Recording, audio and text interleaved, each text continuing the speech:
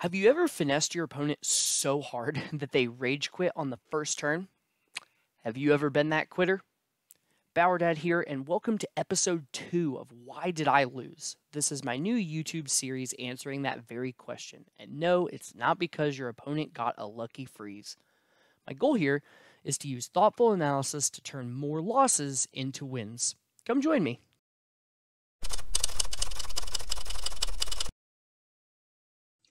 The analysis for this game is going to be a little bit different. I'm going to skip the first turn. I'm going to show the entire rest of the game, and then we're going to come back for a deep dive analysis on that opening. Because as you're going to see in a moment, I start the second turn with only 2 Pokemon. That first turn was a dumpster fire. My goal here is to explore some alternate lines of play that would have perhaps set me up for better success down the line. Let's check it out.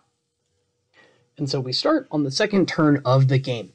I need to make up for lost time, lost Mons, lost everything.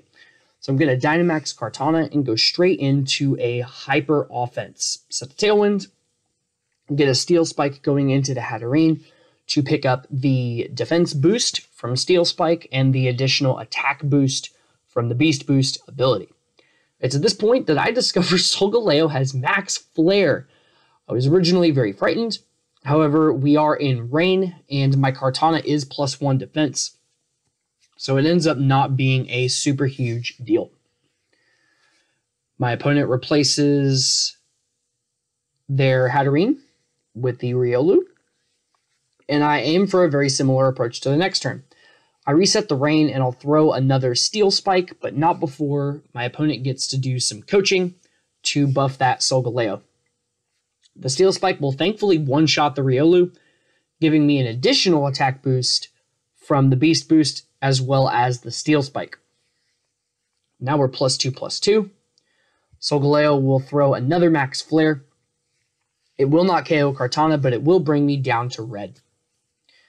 And with that, the Pokemon count is even. We're at 2-2 at this point, and Entei is the Pokemon I do not want to see here. I decided I'm going to Rain Dance, which I don't think is optimal.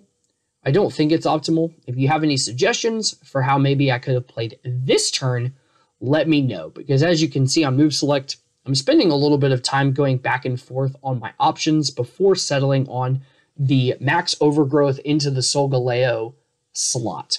Now, I don't think this turn is why I lost. However, if you have input, I'd like to hear it, because I was a little bit at a loss for what to do. I set the rain, and Overgrowth goes into Solgaleo, but does not KO. Tornadus is going to take a little bit of damage from the Stone Edge. Kartana will fall to another Flare Blitz. Now, it's at this point that I'm doing a bit of a Hail Mary. I decide to Hurricane Entei to see if maybe I can get a confusion, bail myself out of this very dire situation. It doesn't work. You'll see I'll take the Stone Edge, and then Sunsteel Strike will finish me up. And that's the end of the game.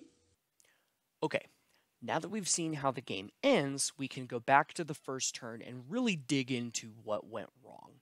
It was my Kyogre and Regieleki led against my opponent's Solgaleo and Hatterene. With Regieleki and Kyogre at the ready, I decide that I'm going to Electro Web to reduce speed and then Water Spout for massive damage before my opponent knows what hit them. Problem is, I forgot about Solgaleo's ability called Full Metal Body, which says, hey, if you want to lower my stats, no you don't.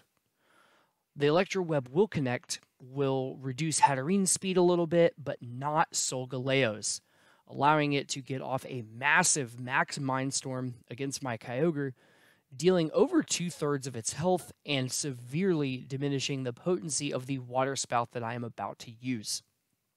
You'll see that come out here in just a moment. It's going to do an unfortunate small amount of damage, and Hatterene will survive, allowing it to Expanding Force and get the double kill against the lead that I had. All right, what did we learn? The key misstep here was forgetting about Full Metal Body. Without that speed reduction against Solgaleo, my whole turn 1 fell apart. In order to understand why, let's review the move Water Spout. For those who may not know, Waterspout's power depends on the user's HP. With full HP, this power is 150. With half HP, the power is 75, and so on. In the case of my Kyogre, it took huge damage before getting to use Waterspout, so its actual power was about 40. This is a far cry from the maximum 150.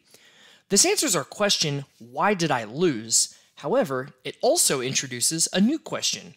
What should I have done instead? The most natural response is to use Origin Pulse. With a power of 110 that doesn't depend on HP, Kyogre would deal far more damage against both targets. This would have been more than enough damage to knock out the Hatterene, keeping both of my lead Pokemon alive for subsequent turns. The potential downfall here is that Origin Pulse has an accuracy of 85. This means that there's a 15% chance that I miss Hatterene altogether, putting me in an even worse spot than we just saw. If we're not concerned with the damage against Solgaleo, there is a better plan to guarantee that we stop Hatterene. If we instead change Reggieleki's move to Thunder, it ensures a KO on Hatterene in exchange for less damage on Solgaleo. Thunder and Waterspout seems like a strange opening, but given how the rest of the game plays out, securing even one extra turn of life for Reggieleki and Kyogre would have made such a huge difference. I like both of these options. Number 1 is more consistent total damage, while number 2 is a guaranteed Hatterene KO. No matter which one I decide on, at least now I'll never forget that Solgaleo is faster than Kyogre. That concludes this episode of Why Did I Lose? If you enjoyed the video, I'd love to hear what you thought in the comments below. If you liked the video, there is indeed a button for that. If you'd like to keep up with the series and be notified of new videos, you can subscribe to this channel. I would really appreciate that.